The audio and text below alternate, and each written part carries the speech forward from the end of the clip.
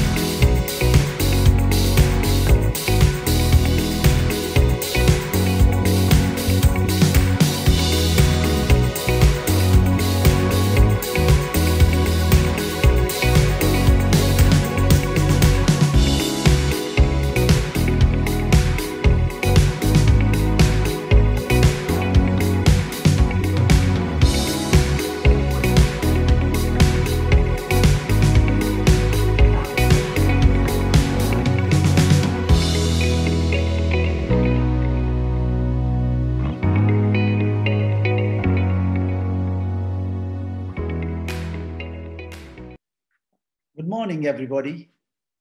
We continue in this brave new world of virtual meetings. And after an excellent session yesterday, I welcome you all to this one on neurourology organized by the FNUU section. I'm Rizwan Hamid from London, and it is my pleasure to introduce this session. We have an excellent faculty who will be discussing the management options for the common neurourological conditions we all see in our day-to-day practice. I'm sure you'll enjoy listening to their views. And like other sessions we'll be taking questions which we'll try to answer via Zoom chat. The faculty will introduce themselves at the start of their presentations, but I would really like to introduce our international guest and keynote speaker, Professor Jaque Vendale, who will set the scene for our session by discussing the physiology of neurogenic bladder dysfunction. It's a cliche that we normally introduce our guest speakers by stating that he or she does not require an introduction, but I can say with confidence that this is indeed the case with Professor Vendale. Jaque has been the professor of urology and head of department at University of Antwerp for more than 2 decades. He is recognized as one of the world authorities in neurourology. He has been the president of the ISCOS, which is the International Spinal Cord Organization, and has served on the boards of many international organizations. He has more than 450 publications and dozens of book chapters. We're very much looking forward to his excellent lecture. Jaque, thank you.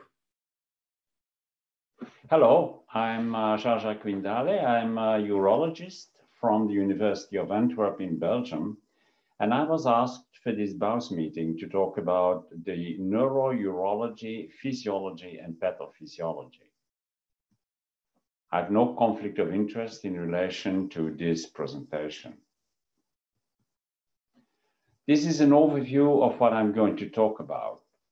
First, I will remind a little bit the normal innervation of the lower urinary tract, which is probably known by most of you well. But I will talk about the normal physiology, the motor function, and perhaps a little less known, the afferent innervation and function. Then we will move to neuropathic bladder dysfunction. I will talk about the different types of neurogenic bladder and their pathophysiology. I will also have 2 specific topics. One is interaction with bowel and how it works in neuropathy, and then how the histology or the pathological findings change. Okay, let's start. The normal neurological function of the lower urinary tract, you see it here on this picture. It is well known. You have the organs, you have the different peripheral nerves, which you see, and we will come back on them. And then, of course, the organs where we are talking about is the bladder and the urethra with the sphincter. The innervation of the lower urinary tract motor function runs through different peripheral nerves, both autonomic and somatic, and the autonomic have two different parts. The sympathetic that runs into the spinal cord at a higher level than the parasympathetic, and that will count on the results of a neuropathy and the clinical effects of a neuropathy. And then, of course, the somatic, which is for pelvic floor and urethral sphincter. It has been a very important finding when one has demonstrated where these different nerves actually end in the lower urinary tract, which neuroreceptors are located where, and which neurotransmitters can be used to stimulate these neuroreceptors, because there was the key to open the door for good pharmacological treatment. Now, it can seem for someone who is not very familiar with the neurogenic bladder complicated, but it's actually easy and I think correct mostly if you divide the functional innervation between a sympathetic is for filling, the parasympathetic is for voiding, and the somatic is for the external urethral sphincter and the pelvic floor. Sensory innervation, now you say, okay, you show the same picture and that's actually correct, okay? But you see that the point goes up now and every peripheral nerve has pathways to transmit sensory innervation upwards. It comes through two different types of fibers, A delta and C fibers, that I'm not going into detail there, but important is to realize that the same peripheral nerves actually take the commands from the brain down and send up information from the lower urinary tract upwards. Let's go now to neuropathy.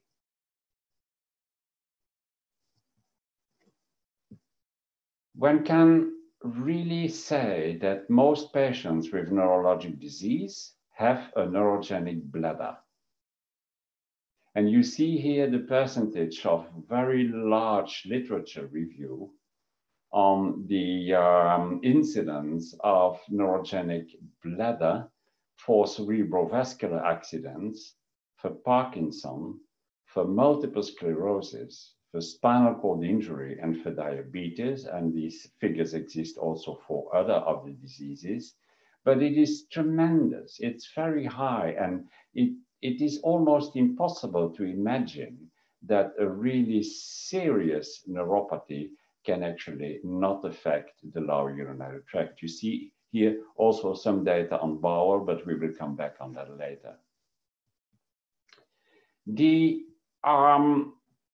important thing, first of all, is to find out where the neuropathy is mostly localized. Is it in the brain? Is it in the brain stem? Is it in the spinal cord above the sacral area, which is so important for the lower urinary tract? Is it actually sacral, or is it subsacral, like cauda equina and peripheral? And we will look into two of these examples. Okay, suprasacral. And you see our same drawing here, but you see like this explosion somewhere in the middle of the spinal cord, which interrupts the pathways running up and the pathways running down. And what we will see is then that you get a very active bladder and a very active sphincter. And this is well demonstrated here. You see, if the bladder fills, there are still potentials running up, but they cannot go higher than where the spinal cord lesion is. And at a certain moment, the remaining spinal cord will get full of energy and will send replies back in the form of spinal reflexes. And that is when the changes in the function are become realistic. Depending on the extent of the lesion, there is a loss of voluntary and supraspinal control, if you can call it. Yes, it is still innervated the lower urinary tract, but it is decentralized.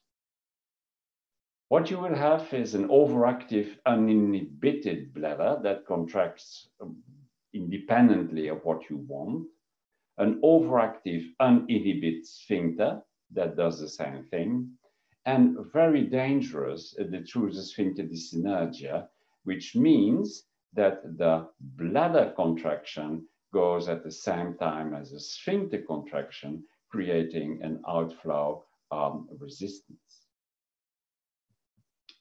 You see here an example on a urodynamic trace of a 20-year-old man with a T5 lesion, American spinal cord injury impairment scale A, which is thus following their system a complete lesion.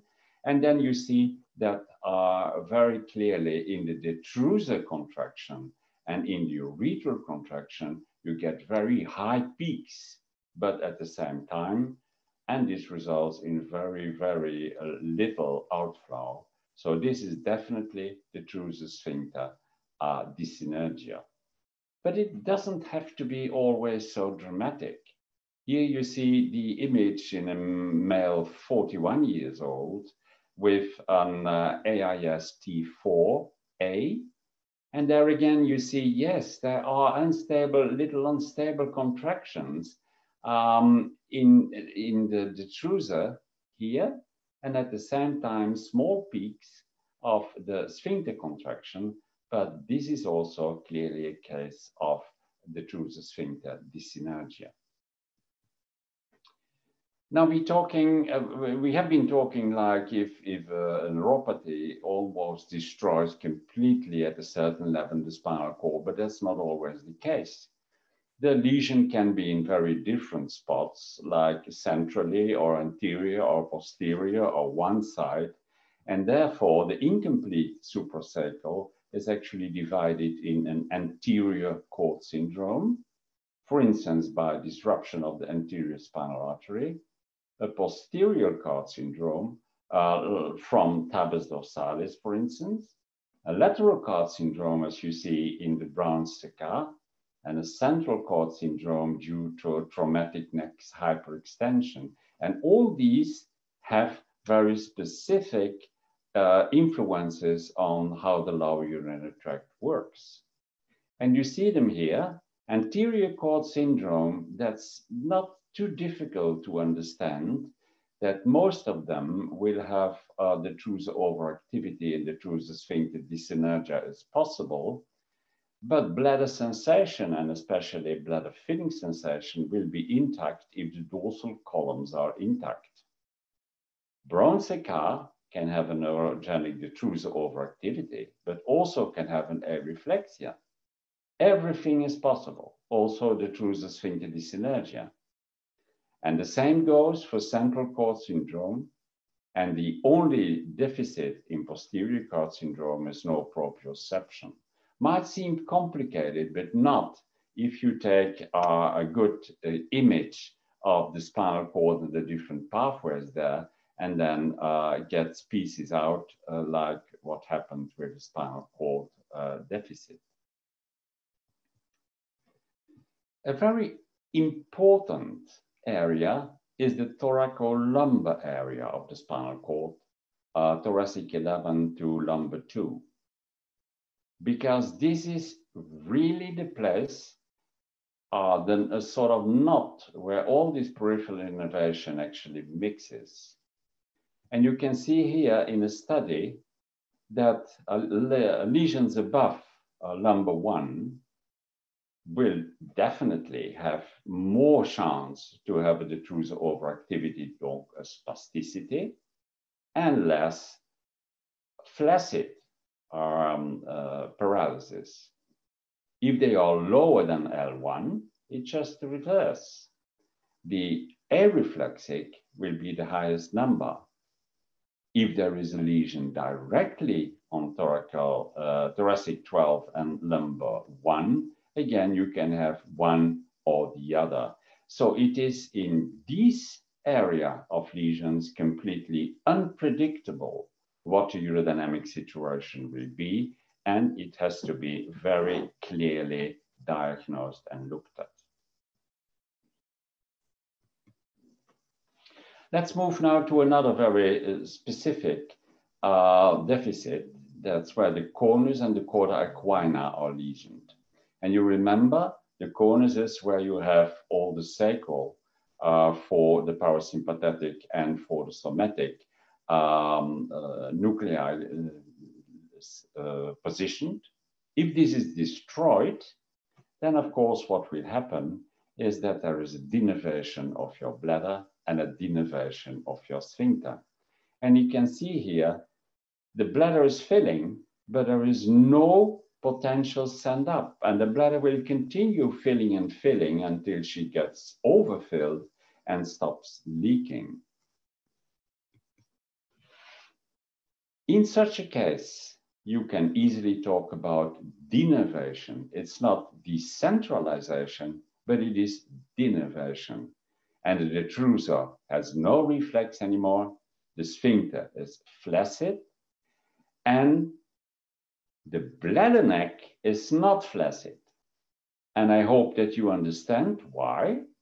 Because this lesion is at the conus, but the hypogastric innervation actually reaches the spinal cord much higher and is responsible for the bladder neck function. So the bladder neck function will still be present. The same goes for pain and slight sensation of bladder filling, which are transported by the sympathetic nerves. They still will be present. Let's have a look now to sensory fibers. Sensory fibers, we know from Chet de Groot's work that in normal conditions, it are mainly the A delta fibers that give the input of the innervation and the input in the function of the lower urinary tract, but that after a spinal cord lesion, the silent C fibers start to get very active, that they give an input, an extra input, and that this can be related to a too active spastic bladder behavior. It is not very often looked at, sensation. But look at these figures that have investigated in quite a high number of a sample that complete lesions above T10, complete lesions above T10, that's still almost 40% at the filling sensation.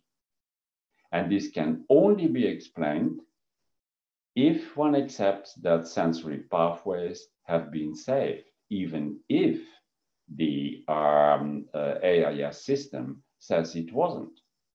The same with complete lesions below thoracic 10, then you see much more have sensation, and this is partly due to the hypogastric, and incomplete lesions normally all have this filling sensation. Important also is that if you repeat your filling tests, that the sensations are reproducible. So it is actually strong, a strong effect and a strong data to say there is much more sensation in a neuropathy than one often thinks. And it's not always the filling sensation, it's also the pain, the sensation of the detrusor overactivity contraction, the sensation of the touch of the perineal area, and electrosensation. And this is so important to be attentive to all these because each of them run in different pathways. And if someone can tell you that they feel the neurogenic detrusor overactivity contraction, for example, then you do know that this pathway, which is actually the anterior spinal thalamic tract, must be saved. So you see, it learns a lot about the real extent of the lesion. And then you see electrosensation, And electrosensation is an interesting clinical test because it permits you to determine the sensory thresholds with the application of electrical stimulation in different parts of the lower urinary tract, and so separately investigate the parasympathetic, the sympathetic, and the somatic system. And you can use a square wave, which is mostly done, or the sinusoidal wave. But you see, you have an external stimulator. There is a catheter with 2 electrodes that is positioned against, for instance, bladder wall, or can be bladder neck, or can be in the urethra. And it is, again, very important. This is definitely taken upwards through the lateral spinothalamic tract, and that this electrosensation is often present in neuropathy, even if filling sensation or perineal sensation of touch is absent. So there's a lot to learn from this information. Madesbacher has put all the different patterns of neurogenic diffuse dysfunction together, and you see here the suprasacral spinal, okay, and the sacral subsacral spinal, which we have seen, but you see there are other combinations of what the bladder does and what the sphincter do. Let's now look at one very specific topic.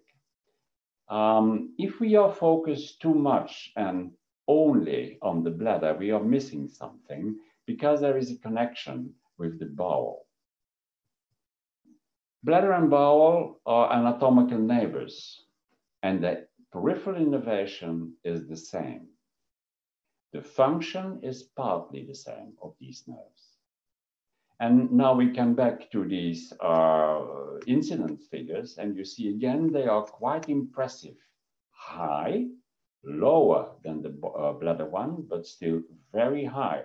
And so neuropathic bowel is definitely very prevalent. Where do they work together? Well, Malikina in our studies has demonstrated that in the pelvic organ cross-sensitization, it goes from the, it goes at the level of the dorsal root ganglia, at the level of the spinal cord, at the level of barochan nucleus. And so you see, neurologically, they are influencing and talking to each other all the time. But what happens then after neuropathy? Well, the normal interactions continue in supraspinal lesions in sacral or subsacral. They are, of course, completely destroyed. And pathology of one system can therefore influence the other system, and there is more interactions. If you give medications for one system, for instance, to lower the contractility of the bladder, that can affect the bowel function with constipation. Other interactions can be seen when you use bowel or intestinal segments for surgery and in electrical stimulation like neuromodulation. Last item is actually, does the tissues of the lower urinary tract change in neuropathy? And you know, we all very familiar with the fact that microstructures and functions are highly interrelated. And there are many important things that change after neuropathy. There is an abnormal cytoplasm in the majority. C fibers become hyperplastic, as we have seen already. There are much more purinergic transmitters and less muscarinic transmitters. So the basic of the function already is changing there. In upper motor neuron lesion, some of these transmitters and markers actually increase. And in lower motor neuron lesion, they decrease. One giving too much activity, the other giving too little activity. And then we have the very feared item of bladder wall fibrosis. Bladder wall fibrosis is something which is feared in neuropathic bladder because it disrupts, it interrupts what you can expect of your aim of getting a low pressure, very big bladder that you can put on intermittent catheterization. And actually bladder wall fibrosis does happen, and it has been shown that it is because there is an alteration in the type of connective tissue, that mast cells get different influence with collagen synthesis, that there is a significant indication of upper tract deterioration if you see bladder wall fibrosis. And one of the newer data that patients who have been treated by the TUES botulinum toxin injections develop significantly less fibrosis. So we come to a conclusion. Neuropathic bladder after spinal cord injury is prevalent. It changes the physiology, it changes the histology, but many of the functions like sensation and interaction with bowel will continue. And this is becoming much more clear and much more wider, and therefore more attractive if you try to take into account all these actually factual data. Thanks for the attention. Finished. Hello, my name is Sheila Reid, and I'm a consultant urological surgeon working in the spinal injuries unit in Sheffield. And my lecture is the Neurourology for Urology, specifically about the spinal cord injured. I want to start my lecture by thanking these two gentlemen. This is Paul Topple and Simon Harrison, and they were responsible for many years for the spinal injury urology course in the UK, and they have derived a lot of the slides you're going to see today. So just going to start with a little recap. Big thanks to Professor Windale for his excellent lecture on the neurophysiology.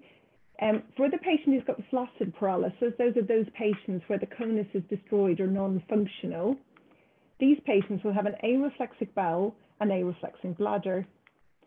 For those with spastic paralysis, those with the higher injuries where the distal cord is functioning but the conus is no longer connected to the brain, these patients will have reflex bladder and reflex bowel. So the plan for my talk is to initially talk about bladder management aims. Then I'm going to give you a quick run through the guidelines that are available, talk about bladder management options, and then specific options for the different level of spinal cord injured patients. The aims of the managing bladders in the spinal cord injury are most importantly bladder safety. Secondly, the prevention of autonomic dysreflexia. Thirdly, the management of continence and symptom control. So bladder safety is very important in spinal cord injured patients. An unsafe bladder is one that puts the kidney at risk of damage. The risk factors are prolonged raised bladder pressure, and the prolonged raised pressure means the kidneys can't drain properly, they develop hydronephrosis, and ultimately they will stop and fail.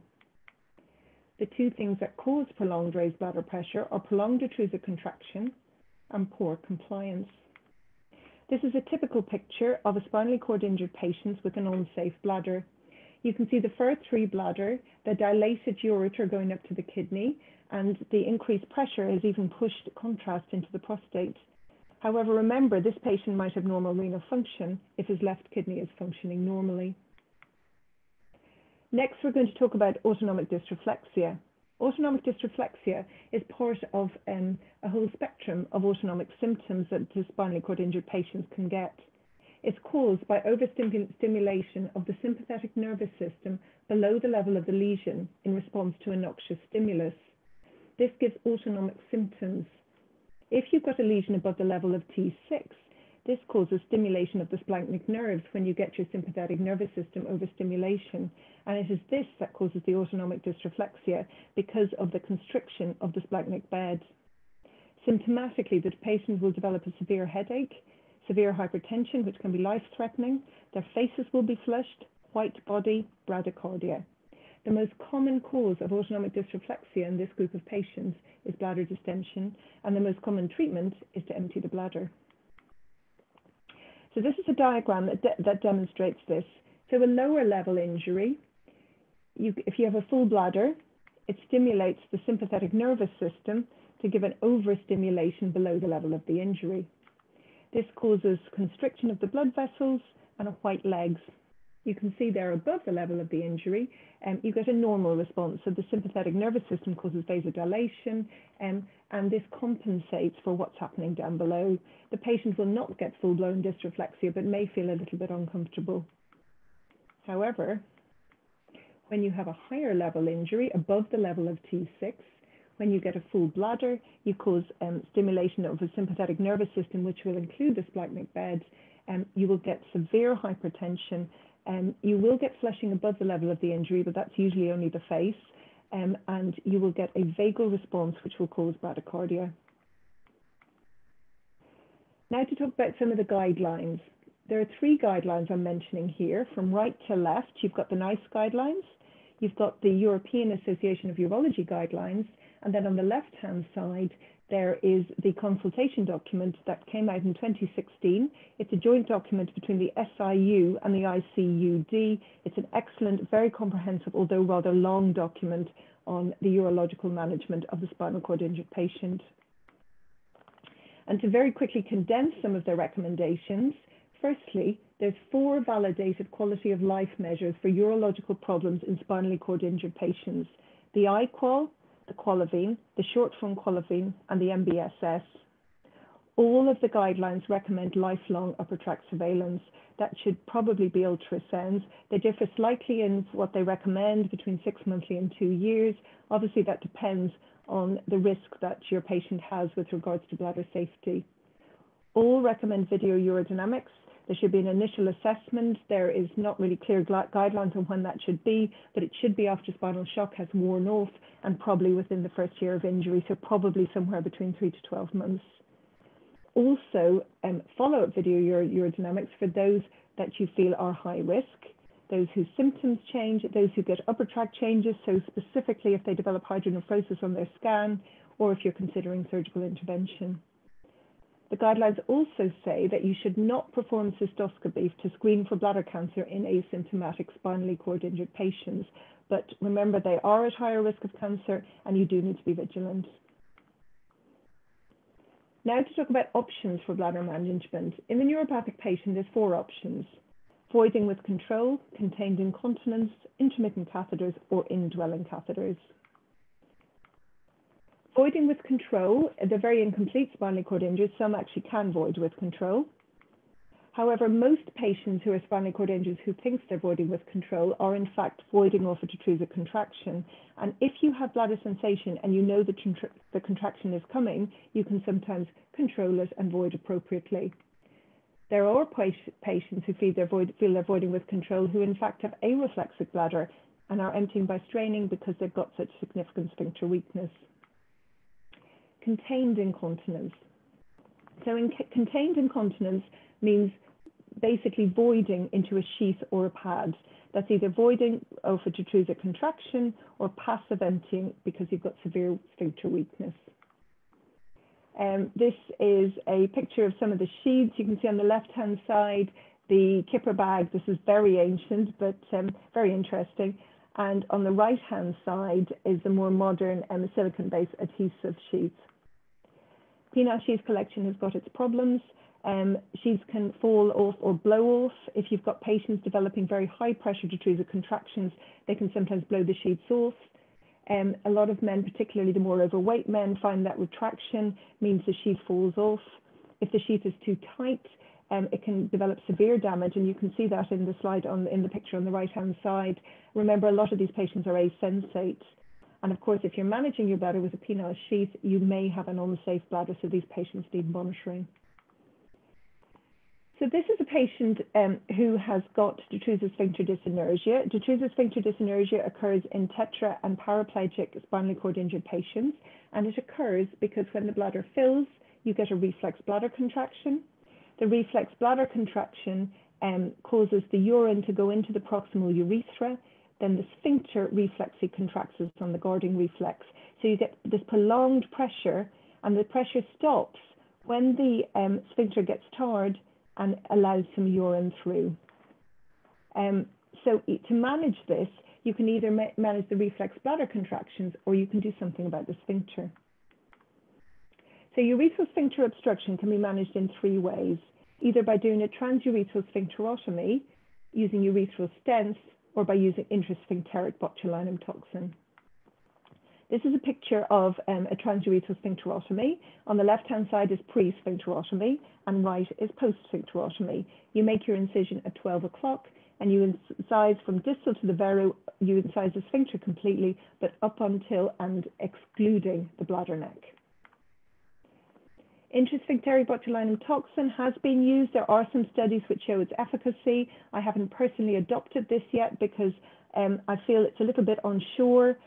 You're using this for patients with potentially unsafe bladders, and Botox it doesn't really have a confirmed length of action, so I'm never really quite sure how to follow these patients up. But I think it's something we may well be using a lot more in the future.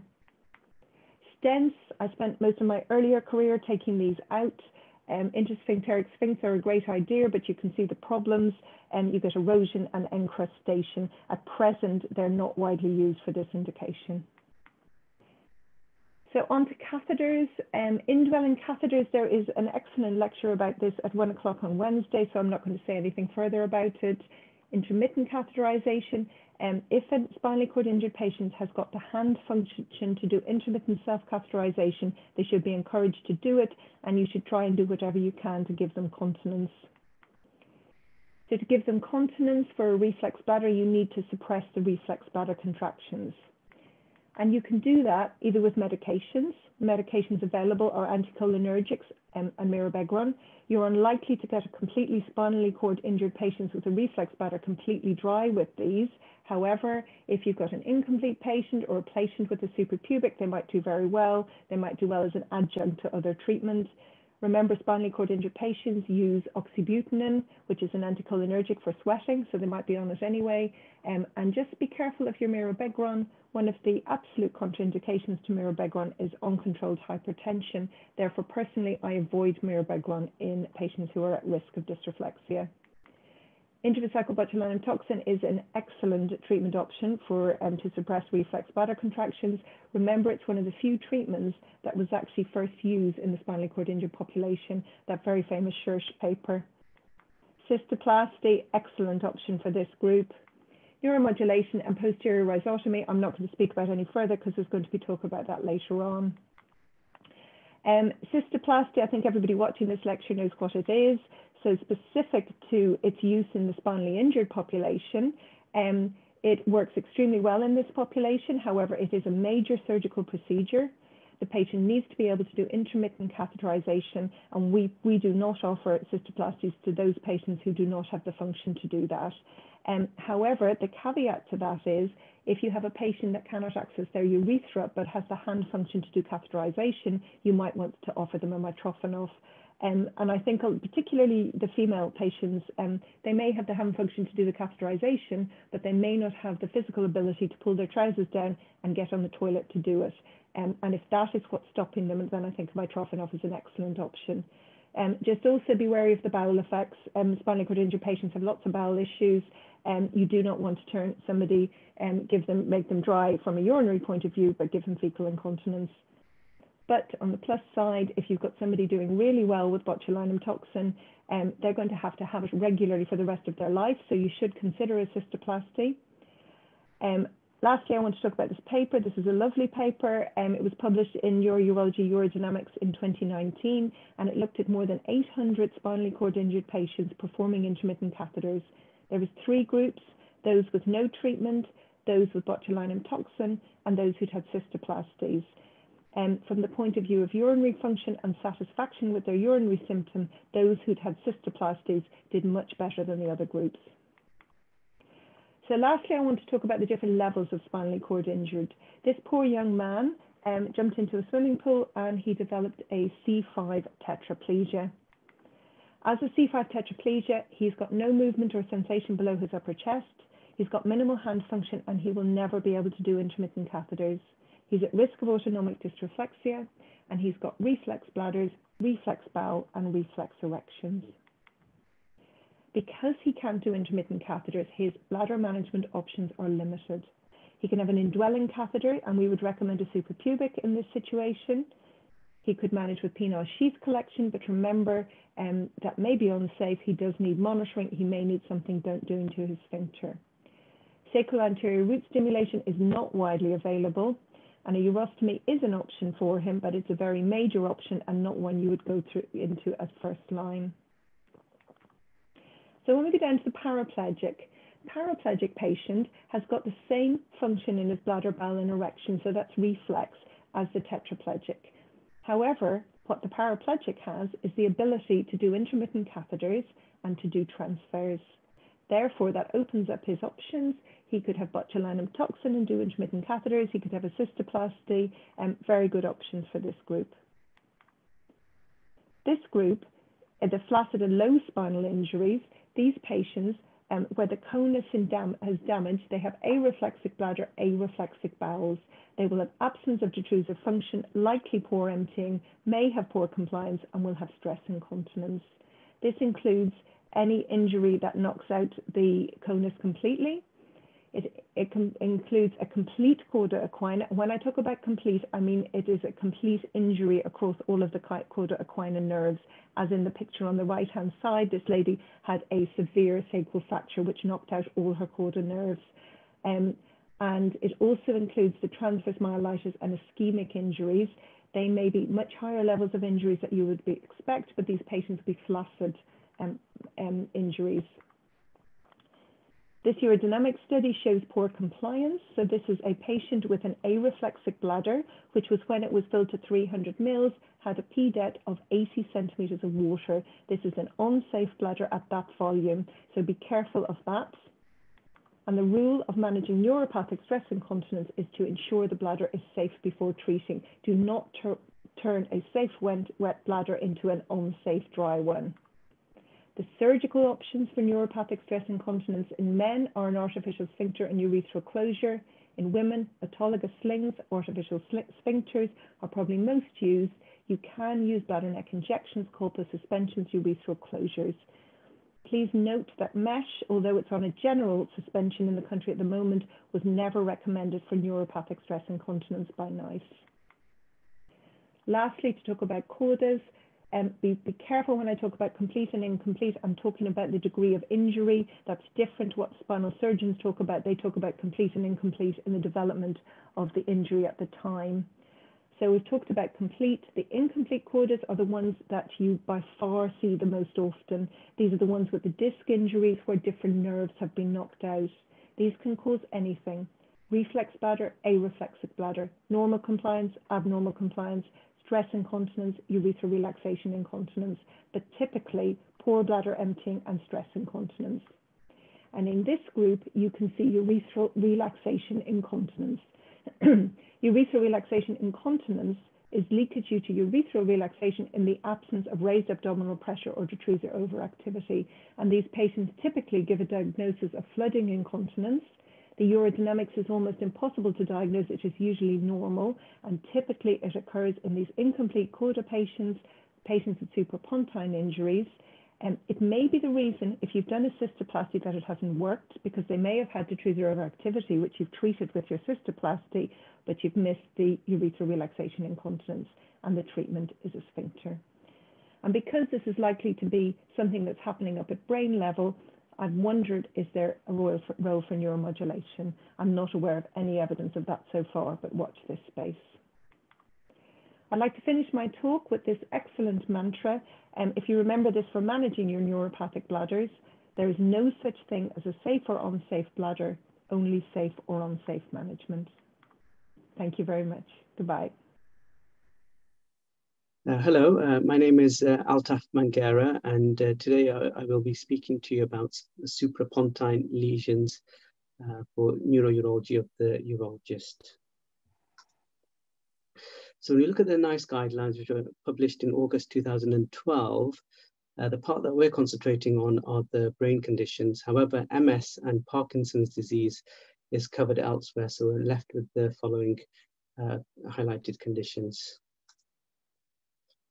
Now, generally speaking, with suprapontine lesions, you get loss of tonic inhibition of the pontine micturition center. That's because the lesion is above the pontine micturition center, And patients tend to get a spontaneous involuntary detrusor overactivity, but that's quite different to the detrusor overactivity that occurs after a suprasacral spinal cord injury. Now, when we look at studies, generally speaking, for patients with suprapontine lesions, they tend to have a normal flow, and the post-void residual is expected to be normal as well. We must also remember that there can be concomitant pathology. A pseudo-dysynergia is described in the literature. This is when somebody voluntarily withholds their sphincter and stops it from stops their bladder from emptying, which is different to the detrusor sphincter dysynergia we see with a suprasacral injury. Occasionally, patients can have a detrusor overactivity and an impaired contractility as well.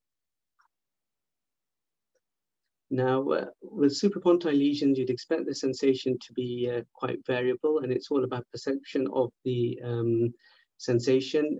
They will or possibly can lose their voluntary initiation, though, because the cortex can be involved in the pathology. Now, when this happens, the effect is loss of coordinated, the effect is remaining of the coordinated reflex voiding, but they tend to end up with a more functional stroke social incontinence. However, the kidneys are likely to be safe. And that means that the upper tracts will be safe, but because it's a functional or a social type of incontinence, they can be quite difficult to manage. Now, when we look at cerebral palsy, we're urologists, so I'll go into a little bit about cerebral palsy. That's a developmental damage that occurs to parts of the brain, and it can be separated into that which is spastic, which affects the motor cortex, ataxic, which is more cerebellar, dyskinetic, affecting the basal ganglia, and it can also be mixed as well. Now, it can be further divided into patients that are unilateral, so one whole side of the body or half just the lower limb, and that would be the hemiplegia patients. And then it can be bilateral, where it's affecting both legs. But if it's affecting all four limbs, then that would be quadriplegia. So bilateral cerebral palsy can be biplegia or quadriplegia. Now, when I looked at the systematic review, they explained that patients with cerebral palsy, 3/4 of them will have some form of pain somewhere in their body. A third of them will suffer from an intellectual disability. 1/3 of them are unable to walk. 1/4 of them are not able to talk, and 1/4 of them will have bladder problems. So it's quite a high proportion of patients with a multiple level of problems. Also, when we look at young children, they do attain their achievement of their continence later than children who do not have cerebral palsy. And storage symptoms tend to be more common, and those with more severe cerebral palsy, i.e. those with spastic quadriplegia, have more symptoms. Now, this is an interesting study where they took 214 patients with cerebral palsy, and those that had symptoms, they did urodynamic assessment on them, and 16.4% had a neurogenic bladder. The definition for neurogenic bladder was quite loose, it was quite inclusive, but 16% of them were described as having a neurogenic bladder. However, the hemiplegics did not have a neurogenic bladder, so that points towards cerebral maintenance occurring on the other side for bladder function. Now, 80% of those that did have a video urodynamic study did show detrusor overactivity. And the majority of these patients, conservative measures, for instance, time voiding, reminding patients that they need to go and void before they're incontinent, was found to be beneficial. So that would be a good point to take away, that conservative measures do improve the quality of life in the majority of patients with bladder symptoms who have cerebral palsy. In young children, so a selective dorsal rhizotomy can also improve function. The dorsal rhizotomy is mainly done to try and reduce their spasticity, but when they looked back, they did find that it did improve their bladder function in parameters such as bladder capacity or functional bladder capacity and time to incontinence. But they are really small case series with no real long-term follow-up. Moving on to stroke. Now, quite a busy slide, I'm afraid, but 50% of patients who have had a stroke in the acute phase will report some form of incontinence. When we go on to the more chronic phase, once they've been rehabilitated, 28% have ongoing overactive bladder type symptoms, frequency, urgency, and incontinence and nocturia as well. And then advanced age and male gender were risk factors. Another study looked at 60 patients and where the lesion was and what bladder abnormality. So if it was a cortical or an internal capsule lesion, then detrusor overactivity was more common. The areflexic detrusor was more common in those with a cerebellar lesion, and those that had a hemorrhagic stroke also had a high risk of an areflexic detrusor. When urodynamics have been undertaken in large numbers of stroke patients, we found detrusor overactivity is the most common finding. However, 15% do have a detrusor underactivity and 15% have a detrusor overactivity with impaired contractility. Now, how do we manage such patients? So when I looked at the literature, there's a very good Cochrane systematic review that was only published last year. Now, behavioral training is recommended, but the evidence for it in the literature is quite poor. But because it's a low-level sort of non-invasive intervention, it is recommended. Looking at pharmacological agents, there's no real good evidence according to this Cochrane systematic review. There's a number of small studies, but the majority of patients in these studies are combined pathologies, and when you drill down to the actual number of patients with stroke, it does get quite small. There is some evidence for transcutaneous or tibial nerve stimulation in the literature. The other kind of findings in patients with stroke, nocturnal polyuria is very common, possibly related to obstructive sleep apnea, other comorbidities that a lot of these patients will have, diabetes. And so that's just something in the back of your mind that you'd want to also consider. When you look at real life outcomes in patients that have had stroke, this is quite a good study. It's quite old, but it kind of probably points to what happens in real life. 143 patients end up with a pad or a convene, some sort of collection device. 64 patients ended up with indwelling catheters. Only 1 out of 332 patients could or needed to ISC. 39 were having ISC or IC done by a third party, and some patients did undergo a TURP, but they did not report exactly how many. Moving on to dementia. So these are the possible kind of etiologies for dementia.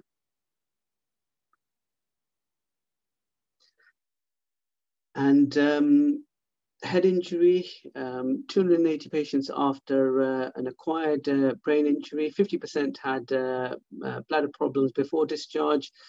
And then a lot of these patients were in a rehabilitation center. 36% of them had ongoing problems at discharge, but only 3.5% were set bladder goals. So it's something that the discharge centers or the rehabilitation centers don't really look into very much or have solutions for. And then patients that have had head injuries and had urodynamics, quite low numbers that I could find in the literature. Some patients have had detrusor overactivity. Low number of patients get detrusor underactivity. If they've had a left hemispheric injury, they're less likely to have detrusor underactivity compared to someone with a right hemispheric injury. Going back to dementias now, urinary incontinence in patients with dementias, depending on their definition and the study that you read, 11 to even up to 90% can have urinary incontinence. It's higher in patients with white matter stroke Lewy body dementia, it's 90%, compared to those with Alzheimer's, where it is only 40%. Half of the patients that underwent urodynamics were shown to have detrusor overactivity. Other patients can have impaired detrusor contractility, which is less common in the literature or in studies where patients have had urodynamics, and urethral relaxation incontinence. Again, it's quite infrequent in these patients. It's quite a difficult thing to diagnose as well. Managing patients with dementia, behavioral therapy, again, quite poor evidence, but it may be effective for some patients if there is compliance. Antimuscarinics, we have to be cautious as it can worsen cognition. And mirabegron, again, the evidence is quite poor for it in this select group of patients. One other thing, idiopathic normal pressure hydrocephalus, which can be put into the suprapontine group. It peaks in the 6th or 7th decade of life. Men and women are equally affected. The classical triad is gait disturbance, dementia, and urinary incontinence. The urinary incontinence tends to be more of an urgency type with detrusor overactivity seen in 95% of patients. The primary treatment would be to insert a BP shunt. However, if they persist, then antimuscarinic agents may be useful. So to summarize, we've gone through the different suprapontine lesions that we commonly come across. These patients can be trying. It is quite difficult to treat the underlying pathology and treat the brain itself, but they are generally safe. The different options available would be to give them an explanation of the problem if they've got the cognition to understand that, and sometimes that's all that's required. Can try and contain the incontinence, so use sheath in men or pads in men or women. We can try and control the incontinence, so use anticholinergics, mirabegron. They have to be with caution. Similarly, Botox can be used in these patients, but there needs to be a method of bladder emptying if we do go down this route. We can divert with catheters, a conduit. Cystoplasty is rarely required in this cohort of patients, possibly in the cerebral palsy population if there's poor compliance, if they've got a neurogenic bladder that has led to poor compliance, it may be useful. And I think one thing that's not really been investigated very well and probably requires more research is sacral neuromodulation, because we do know that sacral neuromodulation works on the afferents going up to the brain, and this is a suprapontine problem. So it may be something that can work quite well in this cohort of patients. To finish with some practical tips, I think it's very important to set realistic expectations, have a holistic approach. Patients will have a lot of different things that are affected by the suprapontine lesions, and all these need to be taken on board. Remember all the comorbidities that they can have. A lot of elderly patients who've had a stroke will have BPE, they might have poor pelvic tone. They may suffer from polyuria or nocturnal polyuria. The diabetes could cause autonomic neuropathy. They may have vasculopathy as well. So all these things need to be taken into account. Lifestyle changes, because it is the suprapontine problem, can be effective in helping these patients. As the urologist, you'd want to try and check bladder emptying. The bladder is emptying adequately. You may need a video urodynamic study to assess this. It can be quite difficult to assess post-void residual in someone who won't void on command. So you may need to do serial recordings or keep them in for half a day and check that they are emptying the bladder. The other adage that all urologists are aware of, a happy bladder is an empty bladder, but a happier bladder is an empty rectum. So a lot of these patients will have problems emptying their bowels as well, which may need addressing concomitantly. And then finally, the use of antimuscarinic agents, use them with caution. We know the side effects of impaired cognition. And then pads may be appropriate in a lot of these patients, and sometimes we just need to take a step back and resist the need to do something. Thank you very much. Good morning. My name's Ian Beckley. I'm one of the Neurourology consultants from Pinderfields Hospital in Wakefield, and I'm going to cover what a urologist needs to know about Parkinson's disease. I'm going to start with a brief overview of Parkinsonism. I'm then going to describe the neurourological features of Parkinson's disease. And finally, I'm going to discuss the investigations and treatment of these conditions. Parkinsonism refers to a symptom complex comprising motor and non-motor symptoms. The classic motor symptoms are reduced movement or akinesia, rigidity, which may be cogwheel or lead pipe, and arresting tremor. The non-motor symptoms include cognitive changes, mood disorders such as anxiety and depression, sleep disorders, and lower urinary tract symptoms. It's most commonly due to Parkinson's disease, but no talk on this subject would be complete without also discussing multi-system atrophy. Histopathologically, Parkinson's is characterized by loss of dopamine-containing neurons from the basal ganglia, and this leads to impaired regulation of motor cortex activities. Idiopathic Parkinson's is the most common form, but it's also caused by vascular incidents and drugs such as antipsychotics and antiemetics. There are other rarer causes, the most important of which from a urological point of view is multisystem atrophy. MSA is a disorder of unknown etiology affecting the extrapyramidal, cerebellar, and autonomic pathways. Histopathologically, we see features which are not associated with Parkinson's, such as selective atrophy of anterior horn cells, including those of Onus nucleus. Previous classifications have included a number of other conditions, such as Jaque syndrome, but more recent classifications have classified MSA as MSA-C, which is cerebellar dominant, and MSA-P, which is Parkinsonian dominant. And it's thought that up to 50% of patients with MSA were initially misdiagnosed as having Parkinson's disease.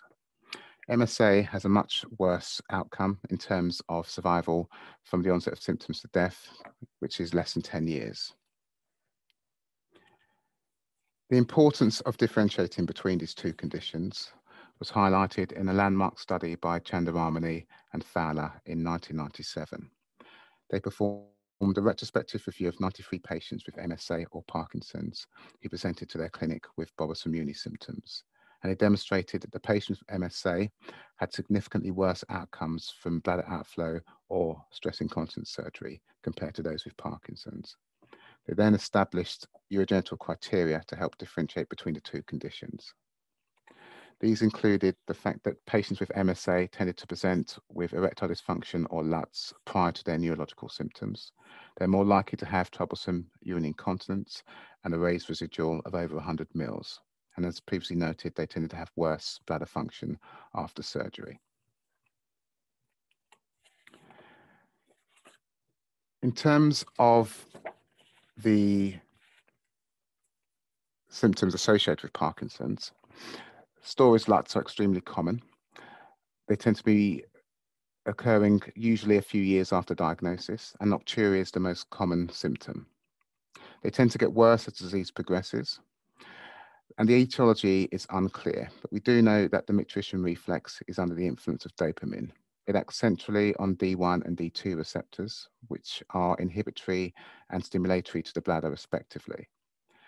Dopamine binds to these receptors with different affinities in different locations under different conditions, but the overall net effect of the basal ganglia on the micturition reflex is inhibitory, and this explains why there's a preponderance towards storage symptoms. In terms of investigations, simple uroflowmetry can be used to identify those with a raised residual, but the mainstay of investigations, as with most neuropaths, is videodynamic studies. In the filling phase, sensation is preserved. The TUES overactivity is common and tends to occur early. In the voiding phase, we may see voiding dysfunction secondary to an underactive or acontractile detrusor. There may also be a degree of urethral obstruction secondary to what's known as sphincter bradykinesia, which is delayed relaxation of the striated urethral sphincter. DSD, so detrusor sphincter dysynergia, is rare in Parkinson's patients, only affecting about 4% of patients, but it's much more common in MSA, where it can affect about 50% of patients. Patients with MSA also typically have an open bladder neck at rest or at the start of the filling phase, and this is thought to be due to atrophy of the anterior horn cells of Onus nucleus. There's a lack of double-blind controlled studies investigating the management of storage symptoms. in Parkinson's patients, but anticholinergic agents such as oxybutynin have been used widely. Increasingly, though, we're concerned about the risk of the anticholinergic burden, and Parkinson's patients receive cholinesterases to reduce their risk of symptoms such as memory impairment. They also have anticholinergic agents for symptoms such as excess saliva production. We know that Parkinson's patients tolerate anticholinergics poorly and can suffer with hallucinations as well as things like cognitive decline. And therefore, attention has turned towards using mirabegron as an alternative. It's less widely studied, although I did identify one small study involving 50 patients who were refractory to anticholinergic agents. They received mirabegron and noted a cure or improvement of their LUTs at 6 weeks. And there's also preservation of treatment in 50% of these patients at 1 year. For patients where medication is not effective, Botox can be used safely and is known to be effective even at the reduced 100 unit dose. There's obviously a risk of patients not being able to perform ISC if they have poor hand function secondary to their tremor, but fortunately there's not been a significant problem in Parkinson's patients receiving Botox, although the caveat to that is that most of the studies looking at this involved women. In terms of neuromodulation, deep brain stimulation of the subthalamic nucleus is indicated for patients with severe motor symptoms, and some studies have shown an improvement in LUTs and videoudinamic storage symptoms, such as decreased bladder capacity and increased bladder capacity and a decreased residual. Sacral neuromodulation has been studied far less extensively. I found one small study involving 13 patients who had implants for refractory overactive bladder. 7 of these patients still had a working implant at 2 years, and 4 of the patients had them removed for loss of efficacy or for discomfort. For treating voiding symptoms, tamsulosin is effective, but obviously there's a risk of postural hypertension, which can be an autonomic or non-motor feature of Parkinson's.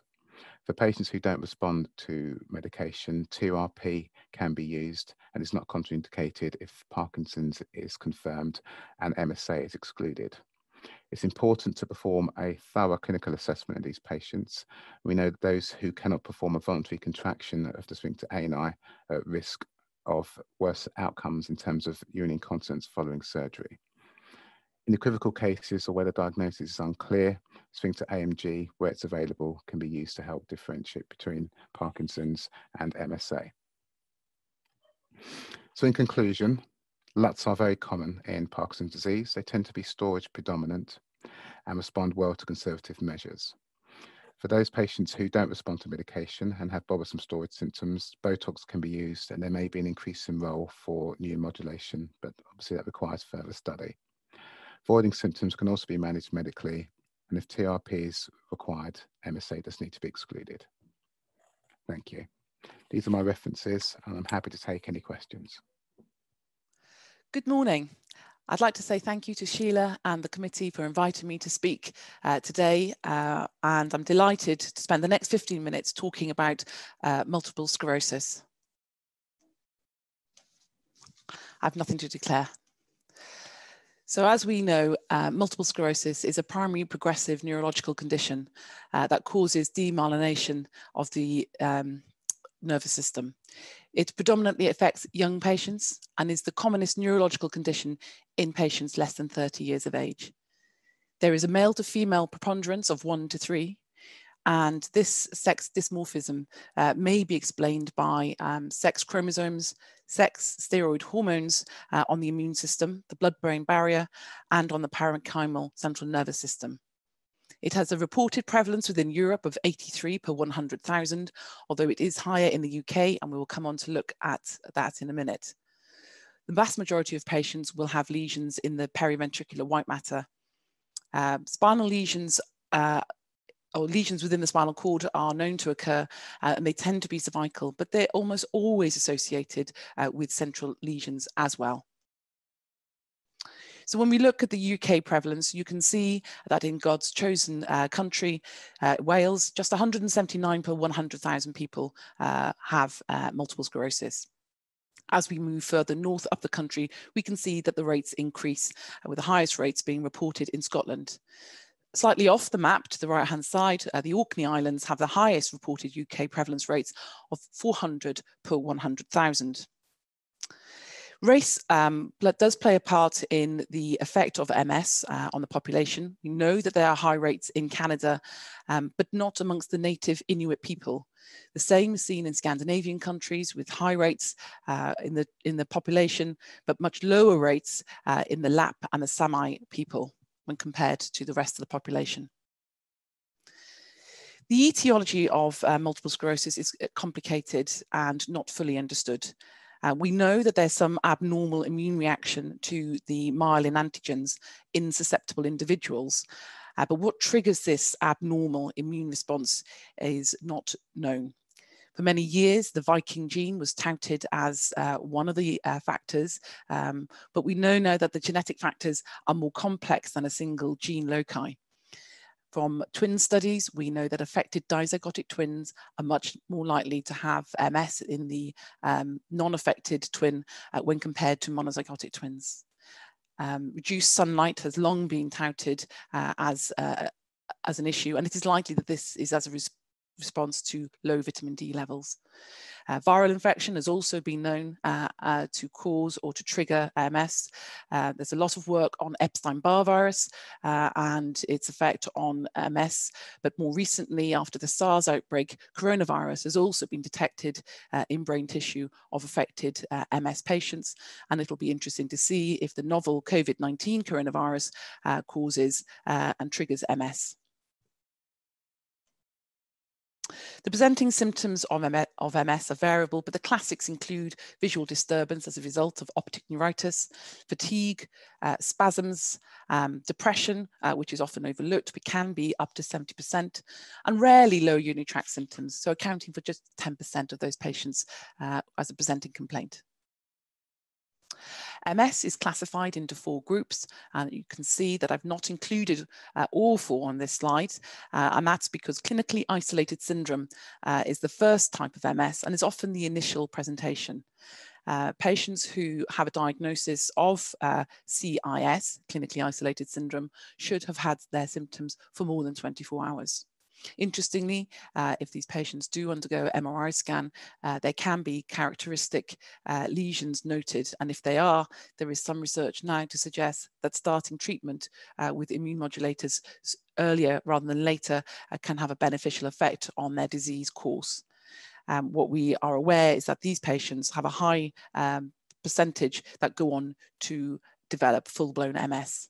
So the first diagram demonstrates relapsing remitting MS, and this is the most common type. It affects 85% of those with a diagnosis of MS and is characterized by periods of disease relapse and remission. There's generally speaking either a full recovery or a partial recovery, and often patients can deteriorate slowly over time. The second form of, or the third form of MS, I should say, is the secondary progressive MS. This starts normally with an initial relapsing and remitting type picture, but then goes on to have a generalized deterioration in the patient's neurological function. And finally, we have primary progressive MS. This demonstrates a gradual worsening of the MS symptoms from initial diagnosis. And this only affects 15% of patients with an MS diagnosis. The urinary symptoms that we may see as urologists include neurogenic detrusor overactivity with urgency, frequency, and urge incontinence. Often they have recurrent urinary tract infections, which is likely as a result of incomplete emptying, as they have insufficient or inefficient bladder emptying, which may be as a result of detrusor sphincter dyssynergia. Often the female patients will also complain of stress urinary incontinence. This paper nicely summarizes the percentage of patients which have the range of urinary symptoms, and we can see that urinary frequency, urgency, and urinary incontinence are by far the commonest symptoms that the patients will complain of. Now, there are no specific ICI or EAU guidance on the management of MS. There is general advice on neurogenic bladder, But when we are looking at the management of MS, there are some consensus reports and which can help us in the management. The first was drafted by Fowler in 2008 and really was a comprehensive, useful guide for clinicians in how to manage neurogenic bladder. Subsequently, we had the Turkish group reported in 2013, and more recently we have Jalesh Panika working with the French team to produce an up-to-date recommendations. And if we look at some of the recommendations that they have, they often focus on the investigations, and the vast majority of patients with MS do not need to have a deal of investigations. We would normally recommend history, examination, urine dipstick looking specifically for infection, a bladder diary, an ultrasound scan, which would include a post-void residual and an upper tract scan, and a blood test looking at kidney function. For the vast majority of patients, if they have residual urine of more than 100 mils, we would normally recommend initiating clean intermittent self-catheterization. I think the only thing that's changed in the 2008 and the 2016 guidance is the inclusion of urodynamics as part of the assessment. In the UK, it is not routinely recommended that urodynamics is undertaken as part of the initial assessment, but rather is reserved to patients who have or who are at risk of having upper tract problems or who are being considered for surgery. In the vast majority of individuals, it's not indicated. However, we do know that the French guidance does include urodynamics both at the initial assessment and also at 3-yearly intervals throughout the disease. So this rather lovely cartoon has been shown over the years from the 2008 paper by Professor Fowler. And I think it really does sum up the management. So in the first group of patients who are walking unaided, the vast majority would be managed with antimuscarinics with or without desmopressin. We know that there's no good evidence for the use of antimuscarinics in the MS population. However, the vast majority of patients do benefit. As they are younger patients, whilst we are concerned about hyponatremia, it's not the same as older patients, but I would always recommend checking sodium at the outset of treatment and at fairly regular intervals. As the patients become more disabled and their symptoms potentially deteriorate, this is normally when we would add in some form of intermittent self-catheterization. This patient group also would often benefit from botulinum toxin injections into the bladder. There is data to suggest that there's no benefit in giving 200 or 300 units, but I can say from my own personal practice that there are some severely affected MS patients who do benefit from that higher dose. Once the patient becomes wheelchair bound, particularly female patients, they are likely going to need to consider suprapubic catheterization as a long-term bladder management. And finally, indwelling catheter for those that are bedbound is always recommended. Now, there are some data regarding the use of neuromodulation in the management of neurogenic bladder. Specifically related to MS, the data is limited. There are benefits. Obviously, there's no anticholinergic burden, and in patients in whom this is an issue, then it certainly should be considered. It's good in the management of mild or moderate neurogenic TUES overactivity, and I have to say from my personal experience, often these patients aren't referred to urology at that point. So it's how we target that particular group of patients who may benefit from some form of P10s to help. There are some small studies looking at SNS implantation in this population, and I'm pleased to say there's no reported increase in complication rate when compared to other patients. What the authors of these reports do recommend is that patients being considered for SNS should not have had a relapse in more than 2 years. Unfortunately, I suspect this rules out rather a large group of the MS population. Surgery in the context of managing multiple sclerosis bladder the commonest surgery that we undertake normally is in female patients with stress urinary incontinence. These should be seen and assessed and treated as the non-neurogenic population. I would always recommend video urodynamic studies in this group prior to undertaking invasive surgery. Clown myelocystoplasty is feasible in this patient group, and there's a small study by Jaque et al. Where he operated on 9 patients and demonstrated at his 2-year follow-up improved capacity from 100 to almost 800 mils, with a continence rate reported at more than 90%. Cystectomy and ileal conduit formation in this group really is for those with devastating urinary incontinence or lower urinary tract symptoms. I've personally only undertaken it in those who've had skin integrity issues or where the upper tracts are at risk. The post-operative recovery may include a worsening of their MS symptoms, and the patient should be warned about this and probably ought to form part of the counselling and the consent process of these patients. An area that we don't always get involved in, but maybe, is the issue of sexual dysfunction in patients with MS. It affects both males and females, and the commonest issues are with erectile dysfunction, delayed ejaculation, decreased libido in both males and females, vaginal dryness, and decreased genital sensation. The management of these symptoms is the same as in the non-MS population and includes PD5 inhibitors for the men and vaginal topical treatments for the females.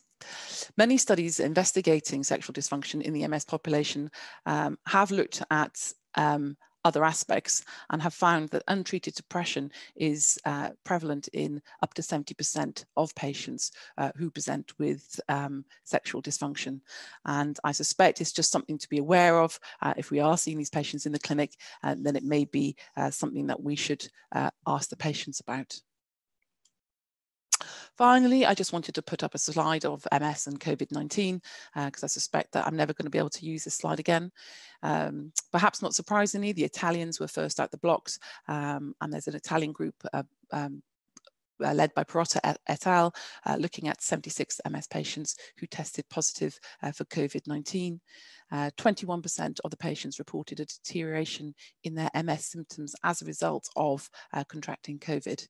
Up to 23% of those affected were hospitalized, with 10% critically unwell or subsequently passed away after a spell on intensive care.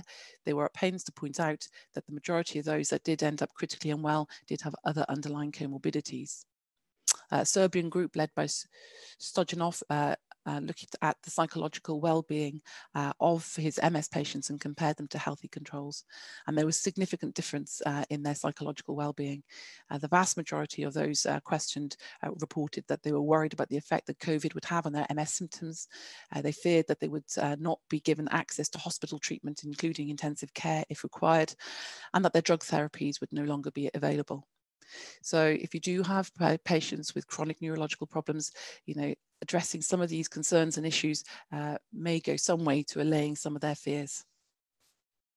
So in summary, I would say that the majority of patients with MS will need a urologist at some point in their disease to improve their quality of life. It's really important that we work with the multidisciplinary team, MS nurses and neurology colleagues to provide the correct bladder management at the most appropriate time. Sometimes I feel that we're involved too late and that there could have been some significant improvements in the patient's quality of life, perhaps if we'd been involved sooner. There is a limited role for reconstructive surgery in this patient group, as it is a progressive neurological condition. It should only be undertaken after careful consideration and discussion within an MDT. Thank you very much. And do you have any questions? Right. Good morning. It's my pleasure to be speaking about spina bifida, which is a group of patients quite close to my heart, who I enjoy looking after, and I hope to share that enthusiasm with you. Spina bifida arises during the first 30 days of gestation as the spinal cord is formed from the neural plate, which itself forms from the ectoderm. Basically, the neural plate forms into a tube by folding in, and it's where the folding in fails to unite that results in a split spine or spina bifida. There are several forms of spina bifida. Spina bifida occulta is the most minor form, which only involves failure of the fusion of the bony elements of the spine. It's actually present in up to 15% of the population, and very often has no neurological effect at all. The next most common form is myelomeningocele, where there is the split in the spinal cord as well, and neural elements are involved. And then meningocele is less common. Meningocele and myelomeningocele may be closed, as in the cystic structure that you see here, or open, where the underlying neural tissue is exposed to the amniotic fluid and then air after birth. Sacchalogenesis is a separate congenital condition, but has many similarities to spina bifida, so it tends to be managed in a very similar way. Risk factors for spina bifida are well recognized, and the folic acid story is probably well known to most. Having had a previous child with spina bifida actually is a much higher risk factor because of genetic elements. So we have about a 30-fold increased risk, which represents about a 4% chance of having a second child with spina bifida. Pre-gestational maternal diabetes is also important, as are some anti-epileptic medications and a maternal obesity. The folic acid story comes about because of DNA methylation and the failure of that, which leads to the spina bifida deformity. The dietary factor is not 100% reliable because of the genetic issues which involve folic acid receptor antibodies. So the recommended dietary intake of 400 micrograms a day only 50% reduces the risk. And of course, you have to be taking that well before those first 30 days of pregnancy, when you may not even be aware that you're pregnant. In terms of incidence, this is less common than it was in the northern industrial cities of the UK, where some of us live and work. There were up to 5 or more per 1,000 live births at some stages in the 1980s, and that has now fallen away, fortunately. Across the world, incidence varies very much depending on dietary factors, cultural factors, the availability of prenatal diagnosis, and also the availability and acceptability in certain cultures of prenatal termination of pregnancy in affected individuals. The urological impact of spina bifida is, of course, because it generates a neuropathic bladder and bowel. It is very important, however, to realize, and I hope I'll explain shortly why, this is not just congenital spinal cord injury. There is a lot more to it than that, and that comes down to the urodynamic differences and the other issues with these unfortunate patients. As a result of those factors, there is a much higher risk of renal and upper tract damage in spina bifida patients as opposed to spinal cord injury patients at similar levels. And you could argue that it has a far higher impact on quality of life as a result.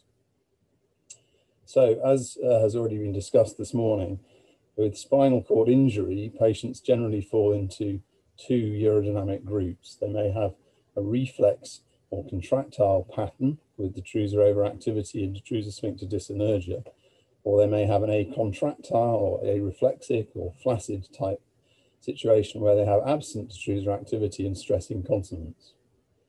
Those groups predominate in spinal cord injury, but in spina bifida, they are in the minority, and the majority of patients with spina bifida have an intermediate pattern with detrusor overactivity, incomplete emptying, a non-relaxing sphincter, and low compliance, and surprisingly stress incontinence as well.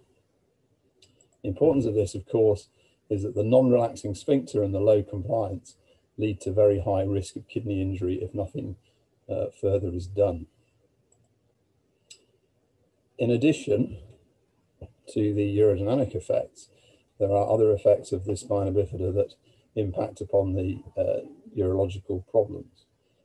The predominant one is which is hydrocephalus, which is the result of the Chiari-2 malformation that these patients commonly have, whereby the brainstem and cerebellum herniate down into the foramen magnum and block the flow of CSF, resulting in hydrocephalus. Hydrocephalus is well known in spina bifida patients to be associated with poor IQ, low IQ, and low IQ in spina bifida relates to the level of the spina bifida injury and the severity and the effects of hydrocephalus. But there are also separate and distinct changes in the cerebral cortex in spina bifida patients. particularly in the frontal and parietal lobes, which go a long way, I think, to help understanding the problems that many of these patients have in terms of coordination, problem solving, often issues like dyscalculia and various other specific mental issues. The other issue with the hydrocephalus is that although the shunts resolve the problem, the shunts are not problem-free. You have frequent problems with those. You can get into issues about whether there's a shunt infection or urinary tract infection. And late death quite often is a result of a shunt complication. Another feature of spina bifida that commonly causes issues is the spinal deformity. This can be really very gross, with very severe scoliosis requiring major spinal surgery. The spinal surgery itself may result in further neurological problems and urological problems. It also causes chest deformity, resulting in anesthetic issues, and the chest deformities associated with the brainstem problems can result in major breathing problems. Likewise, the abdomen may become very inaccessible, particularly one or other kidney on the wrong side of the scoliosis may be frankly unoperatable on, and the abdomen can be very hostile, and sighting stomas can be challenging, and those stomas can then become difficult to revise because of obesity developing, and pressure sores may also be a problem. So what of treatment? Something relatively new and quite exciting in spina bifida is the concept of prenatal surgery. So the MUMS trial, which was management of myeloma meningocele study, was a multi-center randomized trial in the States where they randomized patients to intrauterine prenatal closure of their spina bifida at about 30 weeks, I believe, to postnatal closure. And they demonstrated very conclusively that this was of benefit in reducing the requirement for VP shunting and also having generally better mental and motor function at 30 months. This is now probably the standard of care and is available in many centres, including the Great Ormond Street Centre in London. To my knowledge, there hasn't been any proven urological outcome data that shows significant urodynamic differences. But to my mind, if there are fewer shunts and better motor and mental function, then whatever the urological disability, it will be better to be managed. If the closure hasn't happened before birth, then it needs to happen very soon after birth, and VP shunting needs to be instituted as required. The early management will come down to setting up an MDT between all the various interested groups, including, of course, pediatric urology. Urological management, as with all neurourology, really comes down to two aims. One is to prevent renal damage, and two is to provide social continence. With spina bifida, there's two strategies in the pediatric world that are discussed. One is expectant management and one is proactive management. Expectant management is basically based on recurrent repeated urinary tract studies, ultrasound studies, looking for hydronephrosis or other signs of concern. Baseline urodynamics are done, but it's not repeated very regularly, and clean intermittent catheterization and medication are only started if problems arise.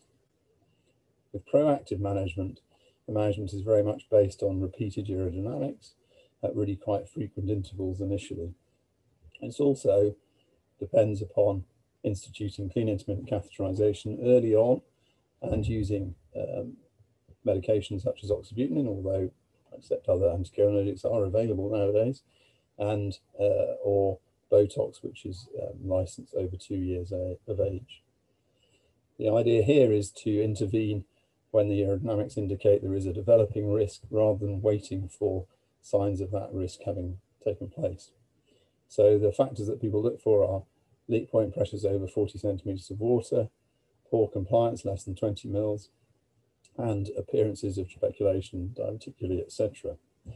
And the studies do show that these patients will tolerate clean intermittent catheterization much better, because basically they haven't known anything else all of their life, as opposed to trying to introduce it to a 3 or 4 year old, which, having had a 3 or 4 year old in my life relatively recently, I would imagine would be a complete nightmare. and there is reduced need for cystoplasty and better renal outcome. There is still, of course, many of these patients will need to go on to surgery, either because the upper tract changes are developing or the pressures are looking dangerous despite maximum medical therapy, or because, particularly as the child ages, the family and the child themselves begin to wish to explore continence and independence and improving quality of life. The timing of such interventions is quite difficult and much debated. It's usually recommended to try and do the reconstructive surgery prior to secondary schooling, if that is possible. The surgery that can be offered is really either as a reconstruction or a diversion. In the sort of 80s and earlier days, the standard thing was to do an ileal conduit and divert the urine. It was in the 80s and 90s that surgical reconstruction of the urinary tract came in and is now probably the standard of care. However, there are situations in which a temporary diversion, either by means of a catheter or a vesicostomy, or maybe an ileal conduit with a view to a later undiversion, is appropriate. And thinking of the reconstructive surgery, there will be several elements to that. There will almost always be a cystoplasty required, which will usually require a segment of bowel, because myomectomy has not really stood the test of time, and tissue engineering is not yet mature enough for routine clinical use. You'll also probably need to do a bladder outflow procedure to ensure continence, and in boys that will usually be an artificial sphincter, in girls probably a rectus fascial sling. Pediatric urologists, or certain pediatric urologists, are very wedded to their bladder neck reconstructions. However, most adult reconstructive urologists are not, and it is us that deal with the complications of the bladder neck reconstructions. You'd also probably benefit from creating a Mitrofanov or Monti stoma for these patients so they can catheterize more easily in their chairs. It's also worth always considering at the time of such surgery whether a Malone antegrade continence enema will help with the bowel care. Once the child is through the pediatric care, at some point they will need to be transferred on to adult care, a period called transition. The urological problems that present in the transition phase are usually that you are just following up an established urological management, following up a reconstructed spina bifida child, becoming an adult. You will also need to do some troubleshooting. There may be some problems with untreated incontinence, with developing upper tract problems, or even developing renal failure, and you can get into debates about reconstruction prior to renal transplantation, etc. Stones are quite a common problem, and it is, in my experience during this period, that the issues of bowels become more prominent and that sex raises its head. General problems of transition include a sort of balance between the increasing wish for independence of the patient against safety, so that they will wish to go out partying and they will wish to not bother with their intermittent catheterization, but you will need to continue to encourage them to do the catheters. And a lot of the problems come down to the loss of that MDT support that was there in pediatric time, but isn't once you become an adult. Transition clinics and pediatric adult liaison have been very helpful in reducing some of the problems that we used to see in this area in the past. I hope never to give a talk about neurourology without including bowels and sex, and some people believe these are my two favorite subjects, which is not quite true. The bowel management in spina bifida, basically it comes down to regular and efficient emptying, as it does in all neurological problems. And generally that can be achieved with manual evacuation or possibly peristine, starting in quite early life. Other techniques, including MACE, are available, and some patients will end up with colostomies. Sex. Most patients with spina bifida, in my experience, are very interested, but really quite ignorant about sex. This may sometimes be an issue about parental overprotection, and you can get into some difficulty trying to raise the subject at consultations. Patients will often have self-image problems. Female fertility, however, is pretty normal, and 75% of males will be potent, and the other 25% can usually be helped to be potent. One consequence of sex is pregnancy, and it's very important to recognize that patients with spina bifida have a very high risk of having spina bifida offspring, and that they will not accept the standard advice to have a termination very well. The other issue about pregnancy in spina bifida is the need to protect your carefully created bladder reconstruction, and I thoroughly recommend planned cesarean sections with you present rather than being called in the middle of the night. Adult care follows the same pattern. It's really a matter of following up these patients, and you do end up with some very challenging but very rewarding revision surgeries.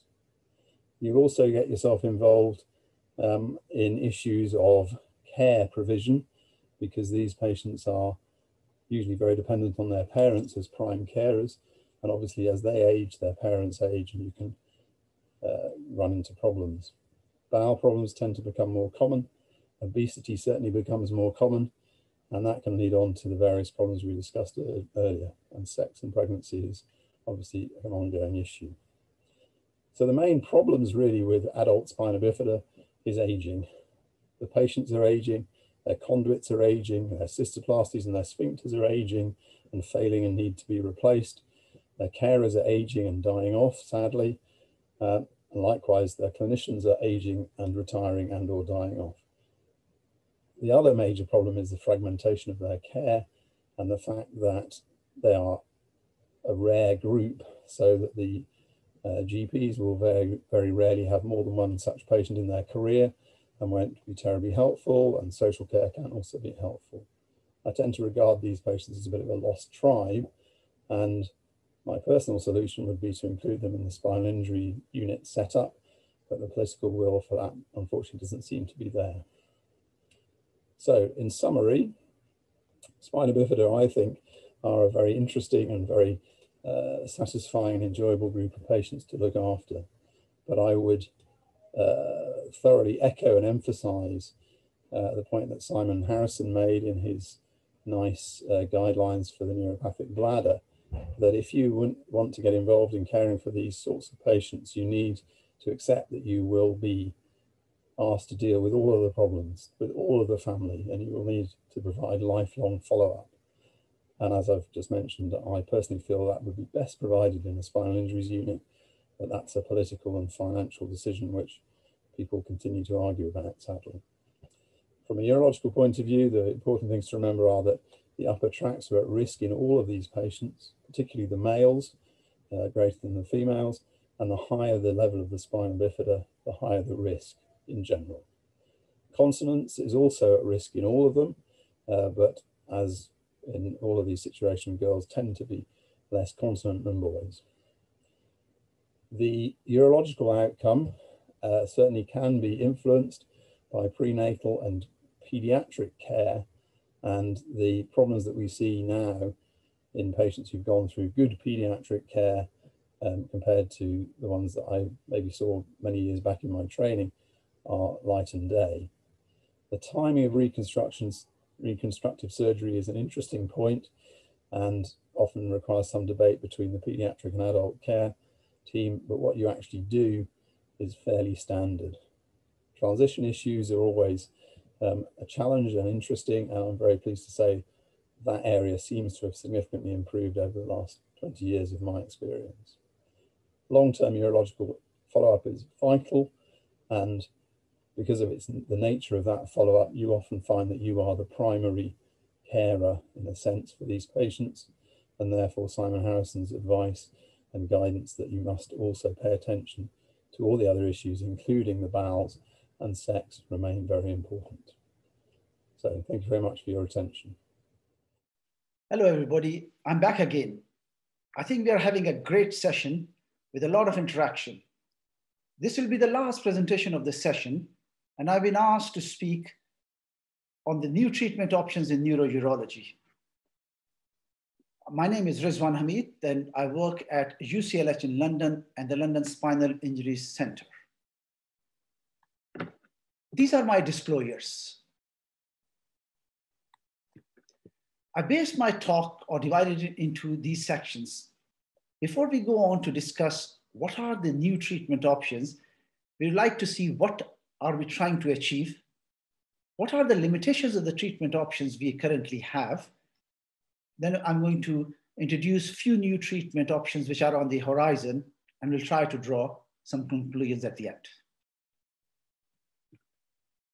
According to the EAU, the aim of the treatment for a neurogenic bladder dysfunction is protection of the upper tract, improvement of the urinary incontinence, restoration of the lower urinary tract function, and improve patients' quality of life. Like any other treatment options, there are limitations.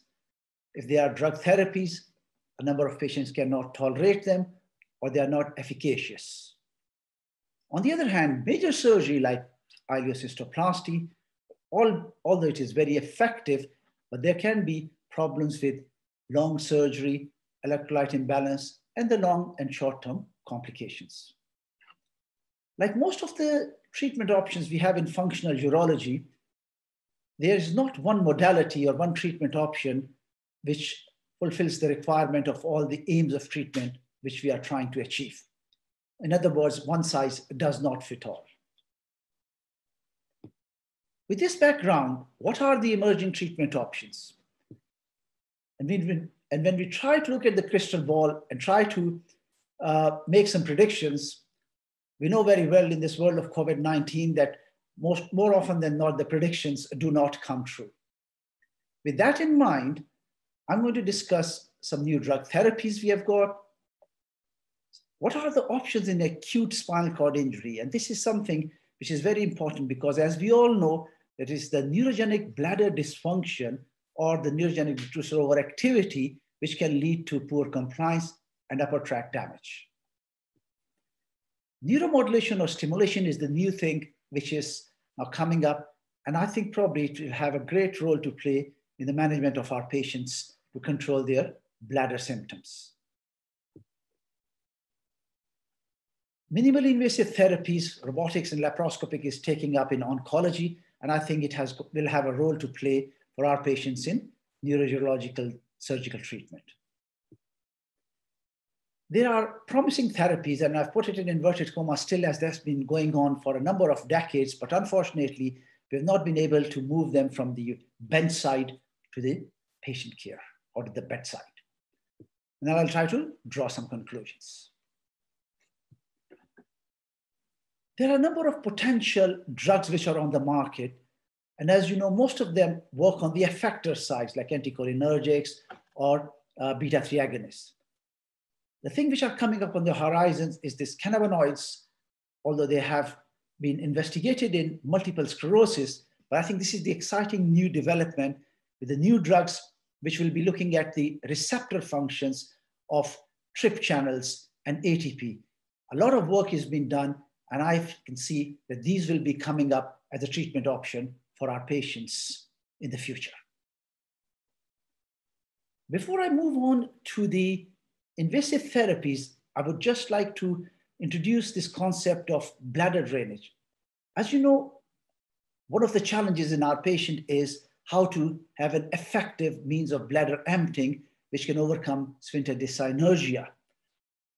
A proportion of our patients cannot either self-catheterize or void naturally with a reasonable pressure, and they need to have a means of bladder emptying, which by and large is an suprapubic catheter, which comes with its own problems.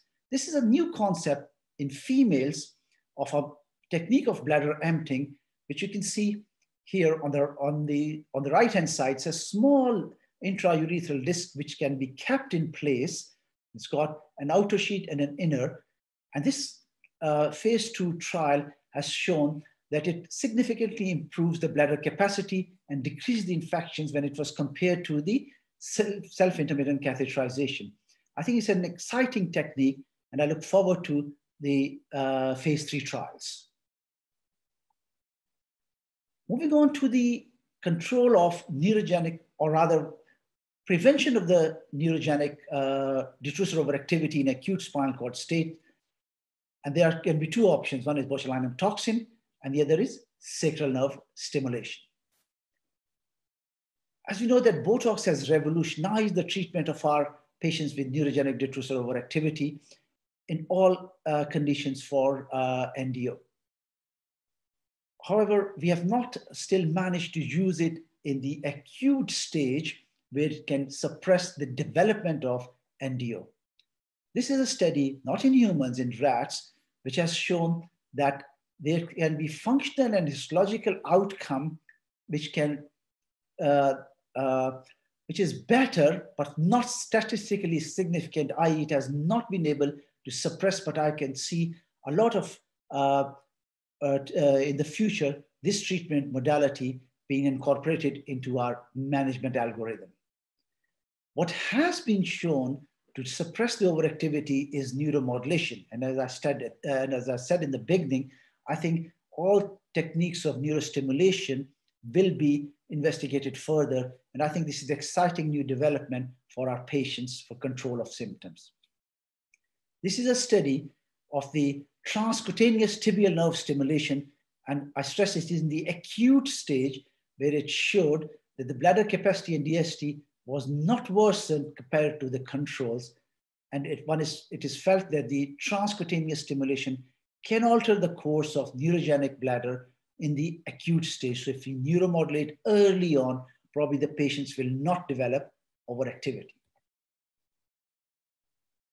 I'm sure most of us would have read this excellent publication from K.D. Sievert, in which bilateral sacral nerve stimulation was done.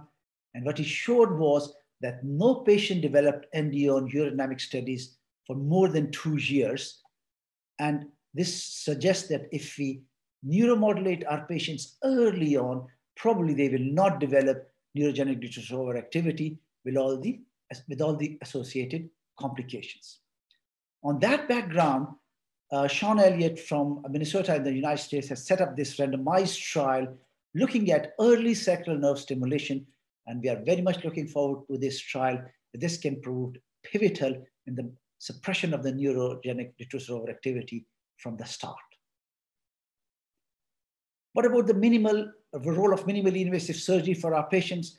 And there are now a number of complications coming from all parts of the world, looking at the bladder neck procedures, looking at the cystectomy and augmentation cystoplasty in neurogenic patients, looking at the cutaneous continent diversion like Mitrofanov, and there are a number of groups which are doing everything intracorporeal. So I think this is an exciting new development in which our patients can have minimally invasive surgery with probably as good as an outcome. And I've just shared with you one paper of laparoscopic artificial urinary sphincter insertion at the bladder neck in men from Emmanuel Shati-Castor's group. Although the number of patients is only 6, but what he has shown is that it is safe and effective, and this can be done in neurogenic patients whom require a bladder neck artificial sphincter. I'm going to spend a few minutes on the neuromodulation techniques, which can be tibial, sacral, and transcranial, as I think this is probably one of the most exciting areas of investigation for the control of symptoms in our patient group. Tibial nerve stimulation has been trialed in a number of centers, both in the RCTs and non-RCTs, and it suggests that the tibial nerve stimulation is effective for our patient group, although more robust randomized trials are required. Thomas Kessler's group has shown that this tibial nerve stimulation for treatment of our neurogenic patients is not only effective, but also the patients is well received by the patients, and they're setting up an international randomized control trial to look at this in more detail. And I feel that along with sacral nerve stimulation, this will be one of the main treatment modalities in the future for control of neurogenic distress overactivity for our patients. What is the role of sacral nerve stimulation in neurogenic patients? And as I said, this is a good systematic review from Marcio Everbeck from Brazil, which shows that SNM has now been increasingly used for neurogenic bladder dysfunction. Mainly it has been investigated in spinal cord injury and multiple sclerosis patients, but that is obvious as majority of patients fall under these two groups. And it's a promising therapy in selected group of patients, which has got the potential to control the symptoms in our patient group on a long-term basis. This is a good meta-analysis from, or systematic review from Thomas Kessler, which shows that the sacral nerve stimulation can be effective in all types of neurourological conditions. This is a good presentation from Del Popolo's group in Italy, which shows that patients who have got neurogenic detrusor overactivity and also neurogenic bladder dysfunction can benefit from sacral nerve stimulation on a long-term basis. Half of these patients were incomplete spinal cord injury. Similarly, from Italy, this group has shown that in MS patients, sacral nerve stimulation can be effective to control the number of maturations, increase the voided volume, and decrease the number of pads. It does improve the quality of life. And what they have concluded is that the sacral nerve stimulation is a good option for control of bladder dysfunction in MS patients.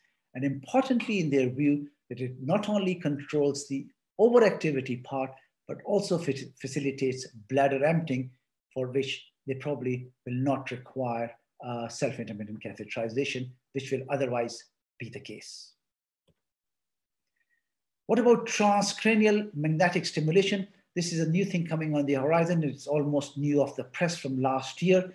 And it shows that magnetic stimulation of the brain can help control the symptoms of overactive bladder in neurogenic population. You can see that high frequency stimulation can not only improve the detrusor contraction, but also can improve the sphincter function, whilst the low frequency can help with the overactivity. Meaning thereby is that a combination of stimulation can control the storage symptoms, but also can help with the voiding symptoms. So mainly in the Parkinson's disease and multiple sclerosis, but probably can be utilized in incomplete spinal cord lesions also. And I think this is an exciting new development, again, part of the neurostimulation group, which we very much look forward for further refinements in these treatment options. What about the treatment of DSD for our patients? And as we know that the sphincter dyssynergia is the main cause which can lead to high pressure bladder, loss of compliance, leading to the increased pressure. A number of studies over the last 2 or 3 decades have shown that Botox can be effective to decrease the sphincter dyssynergia. However, this has not been standardized, but 2 to 4 places between 9 and 3 o'clock are used. 100 units of Botox is utilized. The important thing here is that if one has to do it via cystoscope, then at least 1 centimeter deep needs to be, one needs to go 1 centimeter deep so that the injections are in the muscle and not in the submucosa. Couple of last slides looking at the still promising therapies. One of them is rerouting from the lumbar to the sacral part. Zhao in China popularized this, but when K.D. Sievert in Europe and Kenneth Peters in America tried to replicate this, it has not been very effective, but it is a promising therapy. As is the spinal cord regeneration, and there have been phase 2 trials with implantation of olfactory cells into the sacral maturation center and see if that can regenerate. But again, it is still in experimental stages. As is this lovely experiment from Tony Atala, which we all know, the last 20 years of bladder regenerating, but we have not seen further publications on this.